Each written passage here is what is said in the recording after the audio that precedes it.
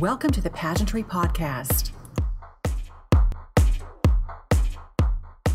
And today's very special Pageantry Podcast guest calling in this morning, Miss American Coed 2022, Kiersten Khoury. Kiersten, welcome. Good morning. Hello. Thank you for having me. I am so excited to speak to you today. Obviously, I was there as a judge for your crowning, so we have a lot to go over this morning. This will be featured in the next edition of Pageantry Magazine, as well as a podcast in the future coming up in more of its entirety. If you're ready this morning, so am I. Yes, I am. Let's get started. What was it like competing for the title of Miss American Coed? It was a dream come true. I have been competing in Miss American Coed since I was a young girl, about 7 or 8 years old.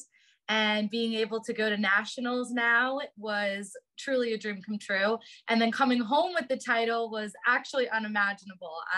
You can see it in my reaction in the video that I really did not believe it was happening. So it was a wonderful experience. What were your thoughts standing center stage, just waiting for your name to be called? That is the most nerve-wracking experience in the world. I think you can ask any girl who's ever been through it. Your heart is truly beating out of your chest and you're hoping and praying that it's your name, but you just always have that little bit of unsure that it might not be you. So when Miss Kaylee Garris actually called my name, it was amazing. And I was just so excited. And I had the opportunity to be crowned with my young cousin, who also came away with the title, Miss American Coed Preteen. So that was just icing on the cake for us. We're just keeping it all in the family. Oh, yes, absolutely. It was a full family event. My aunt and mom were screaming their heads off in the audience, which is another very funny video, but they were over the moon as well. You mentioned before that you've been competing in Coed since you're 7 years old. Yes. That's a long time.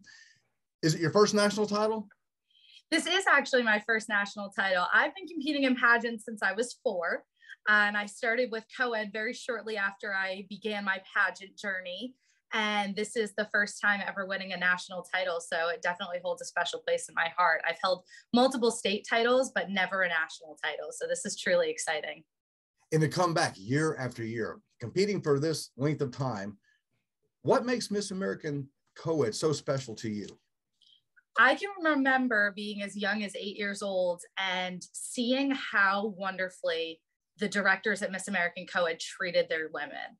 And as someone who's been through the pageant system before and competed in multiple systems, I have always been treated lovely. I've had wonderful directors, but something about the family aspect of Miss American Coed was something that made me really want to be a part of it for years on end. And that's why I kept coming back and hoping to be one of Miss Michelle's girls. And, you know, I think she was just as excited as I was when I won, because she's watched me grow up. And it was truly an honor to be able to say that now I'm one of her national title holders.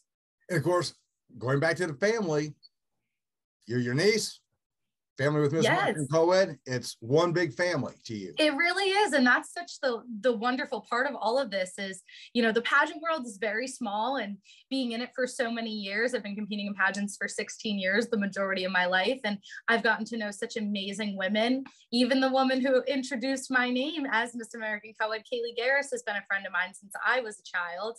And we competed in Miss American Coed together as kids. So it really does come full circle for all of us. And of course, Kaylee is a former Miss Teen USA as well. She is, I know. And you should have heard me screaming my head off when she won, watching in my living room. I woke my dad up from sleeping. I was so excited. And it truly is amazing. I watched her get crowned at Miss Connecticut Teen USA, and then watching her win nationals was absolutely amazing. I couldn't be prouder or happier for her. Going back to the competition, do you have a favorite part of the competition that you just can't wait to get to? I do. And I think it's actually most girls' least favorite part, but I love interview. I've always been a big talker. My parents have always said that I came out of the womb like 30 years old, and I've always been mature and able to speak. And I love talking to adults and grownups, even as a baby. So I really, truly love the interview process. And I got to sit down with you, which was so exciting. And I ran back to my room after interview, and I always run and tell my mom everything they asked me. And my little cousin walks in the door and she goes, "Did you know you interviewed with the CEO of Pageantry magazine?" And I was like, no, I didn't. And she was like, yeah, it was the guy sitting in the middle. And I was like, oh my God, that's amazing. And it's always fun to come back to your room and, figure out who the judges are. And I mean, I've definitely been interviewed by some very cool people. So the fact that I got to interview with you was amazing too. Oh, well, I feel so blessed and honored. It was it was fun on my part up there. Normally, I'm not at the judge panel because I'm on stage emceeing or something. So when she asked me to judge, it'd been a while, and I was like, I'm really looking forward to it and to meeting young ladies like yourself and throughout all the age divisions. It was a wonderful experience. I look forward to doing it more in the future. So absolutely. Of course. Thank you. How do you plan to use your title as Miss American Coed 2022? Well, there are so many things I want to get involved with, and I've already gotten involved with. I've only had the title for about a month now, but I've already been able to help out with our veterans. I go to school at High Point University in North Carolina, and we do a massive Veterans Day celebration for the veterans in our area.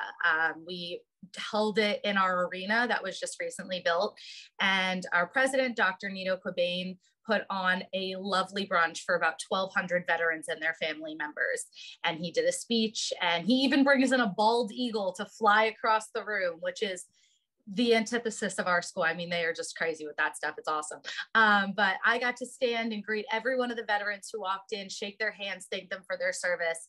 And that was an event that truly meant a lot to me. That's something I've always wanted to do with titles, give back to our military, give back to our veterans. So I loved being a part of that. And continuing with this title for the next couple months, I want to do some work with students with dyslexia.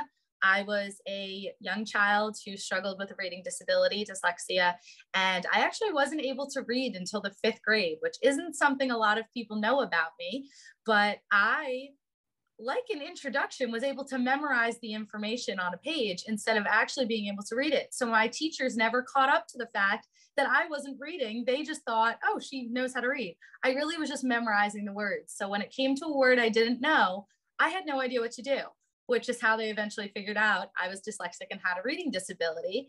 And they sent me to this lovely school called Linda Mood Bell for the entire summer going into 5th grade. And I learned how to read. And, now I'm a proficient reader. I can read with the rest of us.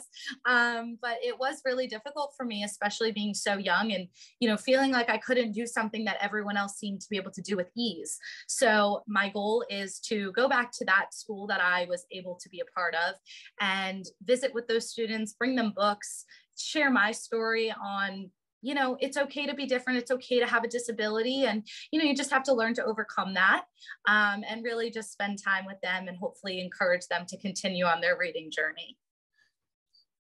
And you're presently in school now, yes? Yes, I am. High Point University in North Carolina. What are you studying? I am a business major. So I'm studying entrepreneurship with a double minor in sales and marketing. And what would you prefer to do as a career? I actually would love to go into medical device sales. I have 2 parents who are doctors. And once they figured out I wasn't going to be a doctor because I'm not great with blood, they said, why don't you find something within the career field that maybe fits well with you? And from doing pageants all these years, I could talk to just about anyone. And I figured, why not put that skill to use and do medical device sales? I know a lot about medicine. My dinner table was always medical talk, which some people would probably find inappropriate, but that's what we talked about at dinner. And I just learned a lot. I picked up on what my parents were talking about. And I absolutely love going out, reaching out to people, seeing what need I can fill. And this job just seemed absolutely perfect for me. So that's the end goal. Who has had the biggest impact in your life? I would have to say my dance teacher, Miss Barbie. I grew up dancing from the age of 2, and she was a wonderful influence. But one of the things that influenced me most about her is when she got diagnosed with breast cancer. She was diagnosed with stage 3 breast cancer, and I was only about 8 years old when she was going through this. So seeing how strong she was, the fight that she had within her, the fact that she didn't want to let anything stop her from being a dance teacher, being a mentor to us, truly inspired me. And because of all of that, I spent most of my time giving back to the Relay for Life. And we performed dances for them. We raised upwards, I would say, of about $50,000 from all of the years that we spent doing this. And it was just one of those things that truly warmed your heart. Being able to see her go through her journey and come out a survivor was absolutely amazing. And I truly would do anything I could to give back to people who are going through this. It had a personal effect for me. My grandmother had it. And then seeing my dance teacher actually go through it, it's unimaginable what they're put through. And the fact that she came out a survivor was amazing. And I take that strength with me every day. Well, thank you for mentioning her. Of course. Speaking of dance, do you still take dance now? Oh, when I'm home in the summer, I try to step into the studio and put the shoes back on and see what I can do. But I am not the dancer I once was. I will tell you that much. It's muscle memory to an extent, but really, if you don't keep up with it, you're going to lose it. I learned that the hard way. Do you ever compete in talent while you're at an event? Yes, absolutely. Any pageant that has a talent, I love to put my shoes back on and do a little dance. I loved tap. That was my absolute favorite. My dance teacher was an exceptional tap dancer. I mean, probably one of the best you'll ever find. And she took us to tap conventions all over the country and had us learning from some of the best tap dancers there are. So tap is definitely my favorite, but I am not as great as I used to be. I can tell you that much. It's very sad.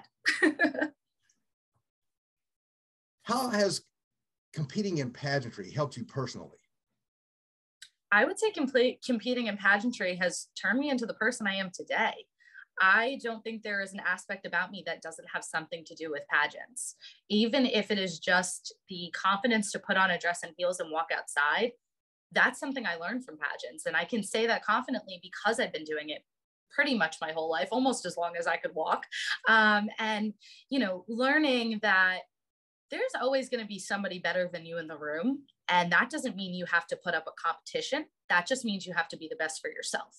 And I think a lot of young girls, especially in college and in high school, are faced with social media and even other beauty queens they might see and think, oh, I could never look like that, or I could never do that, or I could never be that. And going from being such a young age and watching so many of my either older sister queens or girls I looked up to on Miss USA or Miss America or even Miss American Coed, I would just look up to them and say, I want to be that way. I want to try to be that amazing. And going through it and having to hit some bumps in the road and realizing that I can actually influence someone else or show them that you can come from this little tiny girl and turn into this beautiful young woman it's rewarding. It's amazing. And I really, truly wouldn't trade my experience in the pageant industry for anything. Since you brought up social media, I know it's one of the things that I could hear other judges talk about. And yes, that guy's going negative, positive, or a little bit of both. Absolutely a little bit of both. I am so 50-50 on this. And I will tell you why. The first reason I ever got social media is because I have family overseas. My dad is born in Lebanon, and a lot of my family still lives there. A lot of his family is in Canada. And so having first cousins not in the United States with me, I didn't really have a great way of communicating with them or keeping them up to date on my life. So when I turned 13, my mom let me get a Facebook account and I started sharing things on there. And I was actually able to keep up with my family who was even in a different time zone. And that was just so wonderful because there's really no other way except picking up the phone and calling. And it's not really the same thing. So being able to send them pictures and videos and every single one of them saw me when I won this title. That video got shared everywhere and they were able to see it. And it was almost like they were there with me. And I think that is something that only social media gives us. So for that, I'm grateful. On the other hand, I will say that I personally have experienced the negative effects where you look at something and you see it and you think, oh my God, that must be real. But in reality, it's not. There's editing, there's Photoshop, there's things like that. And it does, I think, affect the way young women look at themselves and look at other people. And because of that, I think there's a lot of issues that come with it. I also know a lot of people who have experienced cyberbullying through social media. And for that, I question it. But I do believe that it's how you use it. If you use it in a positive manner, if you post appropriate and fun and updating things on your life and have family and friends from all over who are able to see it, it's absolutely wonderful. I even keep up with girls I've competed with in pageants through social media, and we get to see everything they're doing, even if we're not in the same state, which is wonderful too. I know before we talked about you're in the glamour lifestyle industry.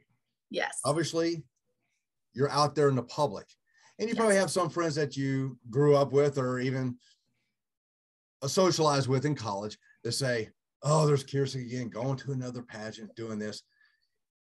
What do you tell them that may not understand why you do what you do and what it has done for you?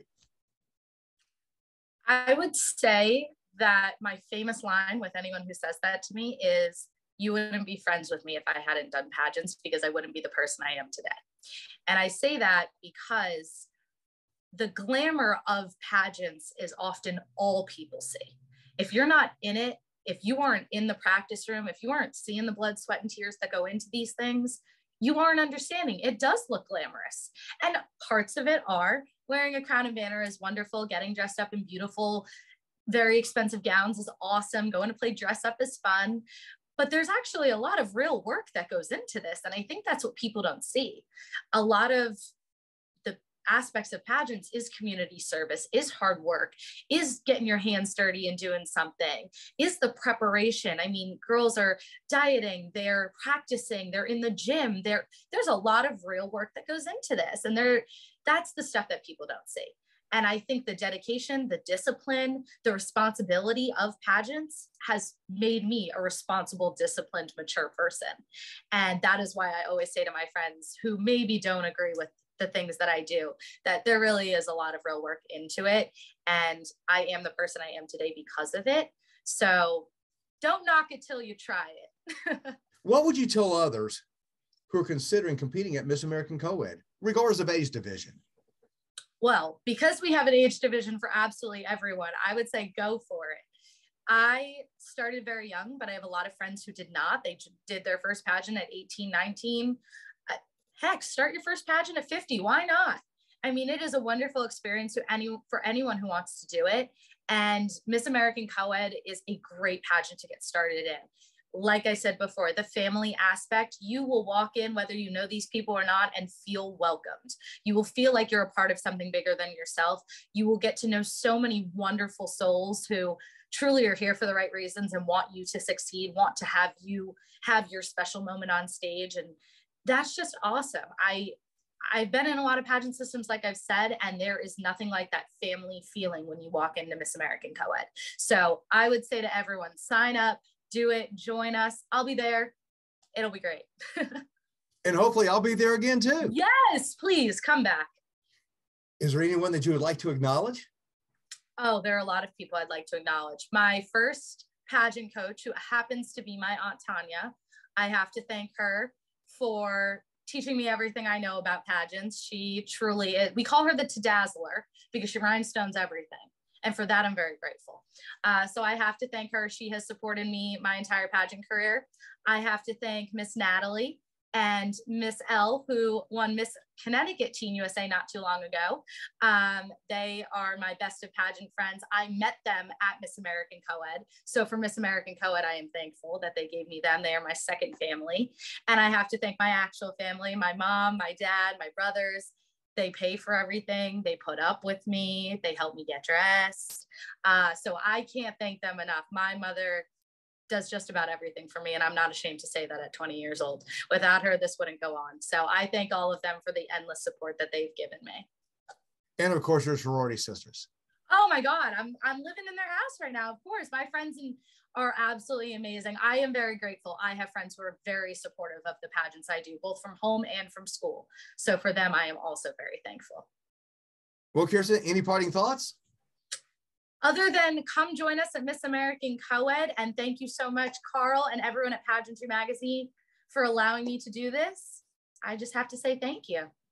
And how can people find out more about Miss American Coed? You can head over to our website. We have a website at missamericancoed.com. We also have a wonderful Instagram page. I have a personal Instagram page, the Miss American Coed. Please go ahead and follow me. And you can follow my journey with this reign.